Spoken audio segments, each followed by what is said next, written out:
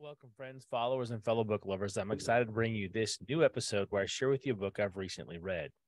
This is Leonardo's Brain by Leonard Shlain. Now, I read this book, or the three reasons I read this book is one, I heard good things about it. It was referenced in a podcast, and so I went to put it on my wish list. I was interested in the ideas and concepts I expected to find in this book. Number three, I wanted to learn what I could about this brilliant man, Leonardo da Vinci's thinking.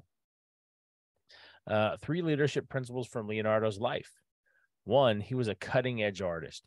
He tried things that were not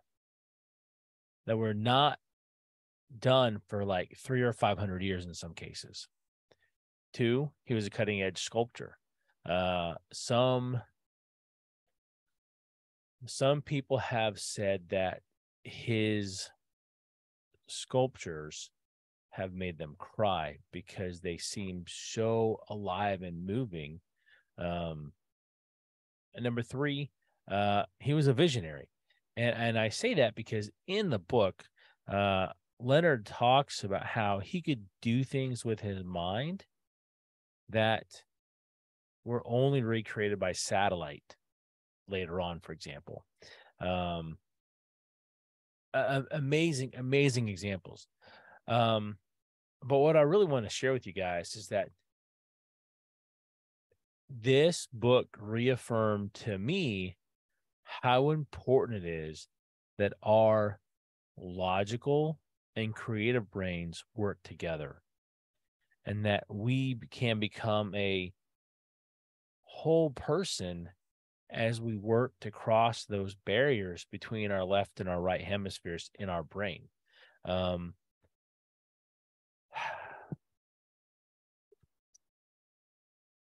There's so many things that Leonardo da Vinci did. Either one, because it was logical, like the backwards writing. He was left-handed, so he wrote backwards, so he didn't smudge his ink. Which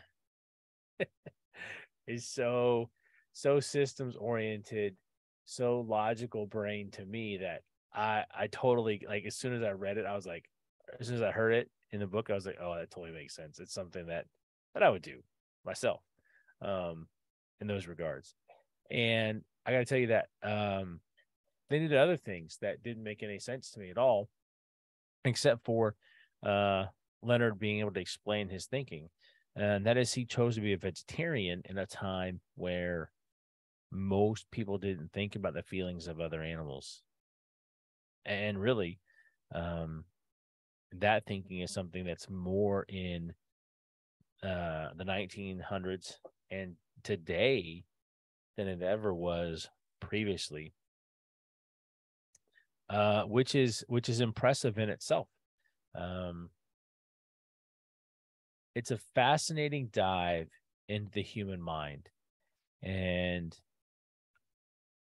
from what I know of Leonardo's life, from being a student of history and being aware of some of his works, I really feel like Leonard goes in and provides a really good insights into the human mind, and really into what we can interpret of Leonardo da Vinci from his works.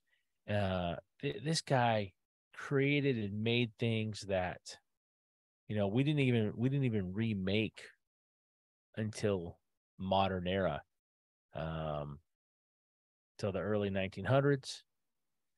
And it's fascinating when you find somebody so brilliant and you can learn about their lives.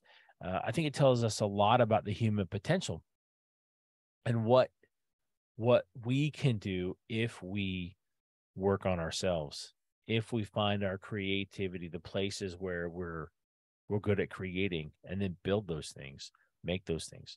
I know that that's kind of cliche to say to follow your passion for some people, but really that's what he did.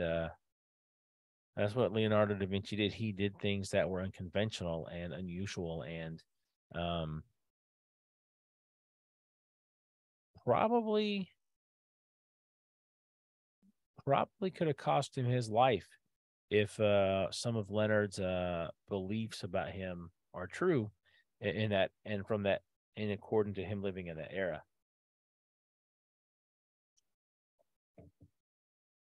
So again, um, fascinating read, highly insightful into Leonardo da Vinci and our logical and creative minds, and why really we should try to do things that help bridge those gaps for ourselves, for you and I individually. So, all right. I do recommend you pick up this book and read it. Thanks for joining me today. If you enjoyed this episode, please like and share it. If you are looking for someone to help you level up your leadership and people skills, that's what I do at Turning Leaf Solutions. You can connect with me at turningleafs.com. And on there is a link for a free consultation where you can book a half-hour appointment with me, and we can talk about how I can help you change your career or level up for a better job, better promotion, things like that. Because that's what I do. I was once stuck in a job like that, and mentoring and coaching helped me get out of that. So thank you guys for spending time with me. Hope you get value from this video or this audio if you're catching this on the podcast. And I'll catch you guys next time. Go out and make it a great day.